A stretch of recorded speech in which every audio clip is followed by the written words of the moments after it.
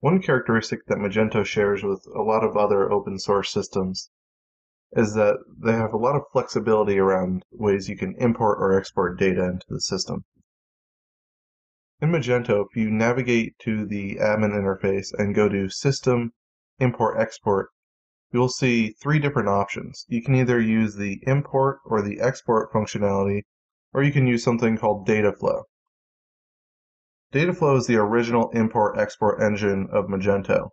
Nowadays, it's preferred to use import or export when performing product imports, for instance, because import has more features around supporting categories or supporting configurable products.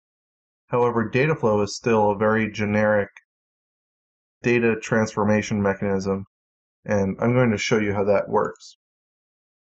In the Dataflow profiles, these are some out-of-the-box, customizable import and export scripts that Magento provides for you. You can edit these profiles, but simply by tweaking these parameters in the profile wizard. And what these different parameters do is provide to you a profile action XML. Now, this is read-only, and you can't change this actions XML.